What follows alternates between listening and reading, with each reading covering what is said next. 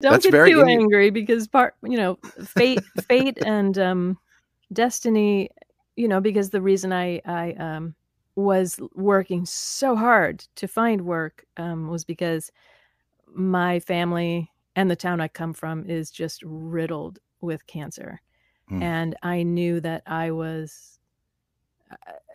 had to do something to get, like I was saying, I had just come off of my parents' health insurance and knew I had to do something to make sure that I still had it, because just to be ready, because I knew it was coming just from the pattern of my family history, especially with my grandmother and my mom, who had their cancer very early.